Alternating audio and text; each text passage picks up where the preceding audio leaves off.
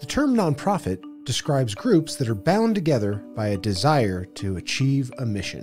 When we think about nonprofits, they're actually all around us. They can be recycling programs, beach cleanups, animal rescues, religious organizations, and even educational institutions.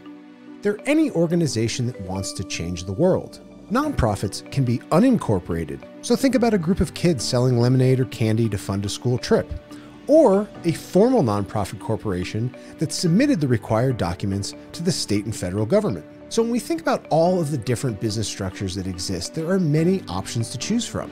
Sole proprietorships, partnerships, limited liability corporations or LLCs, S corporations, C corporations, B corporations, and of course, nonprofit corporations. The big decision about whether or not to incorporate typically boils down to two reasons. First is the avoidance of personal liability. This means that you cannot be sued or go into personal debt because of issues that you run into with your organization. It protects you from personal damages.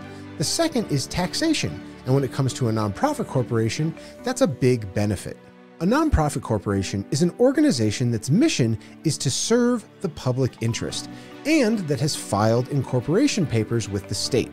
Because the nonprofit corporation works for the public good, it's exempt from paying state and federal taxes. So the organization itself can avoid those taxes. And secondly, donations made to a nonprofit are tax deductible for the donor. This IRS status is called a 501c3.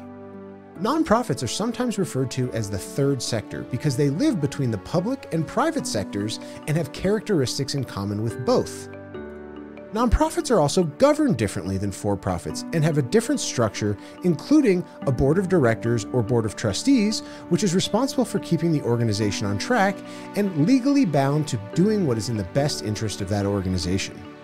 Another unique aspect of nonprofits is their funding model.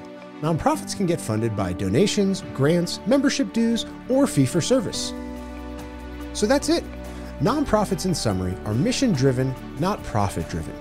Also, to become an official nonprofit, you need to submit your documentation to the state to be officially incorporated.